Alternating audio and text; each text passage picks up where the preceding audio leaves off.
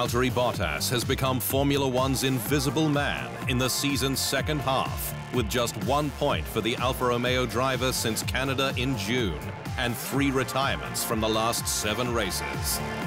It's been a tough run for the Finnish pilot, who was a star performer at the dawn of F1's new era, care of a robust Ferrari-powered C42, with points in 7 of the first 9 races.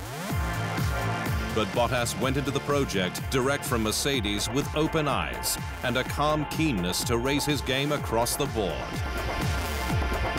As a driver, I think you never stop learning as long as you want to. So, of course, I'm always looking at areas that I can be better, and it truly feels like now I can just, be the best version of myself instead of trying to be, something else and trying too hard.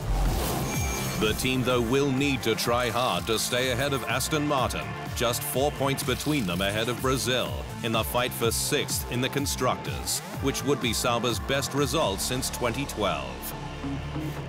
It will need to make the most of its final upgrades for the season, with its new front wing that arrived in Japan and floor in Austin.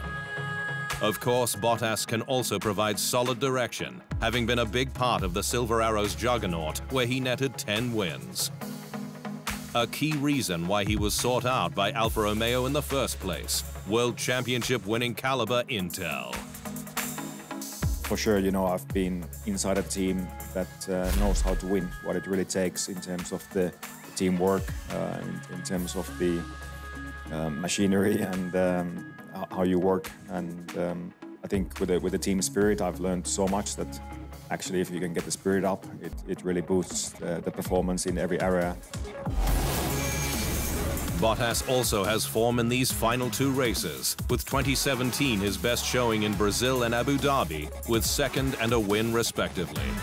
Last season, Bottas was on pole at Interlagos and finished 3rd.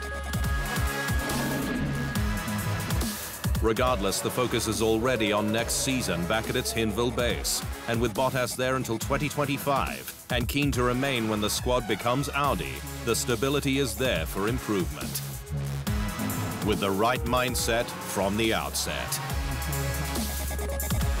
In the end, we're in this together with Guan Yu and with the whole team and with Robert as well.